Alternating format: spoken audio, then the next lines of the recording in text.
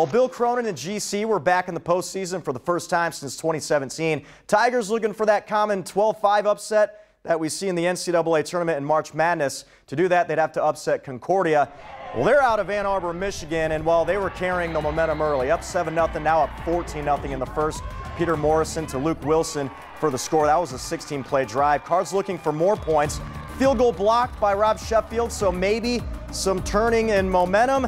Well, not exactly, because the Tigers forced a punt, and then they have their punt blocked. So the Cards in business at the end of the half. Morrison finding Nolan Smith just a few plays later. Tigers trailing 21-0 at halftime. And well, coming up here in the third, this was the first legit chance for the Tigers to score, but they're stopped at the 5-yard line. That's basically how this day went as Georgetown's season comes to an end. 21-7, the final score from Toyota Stadium.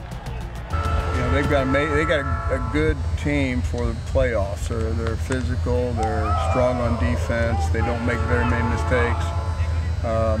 Pretty proud of our football team. We've come a long way. We've grown a lot.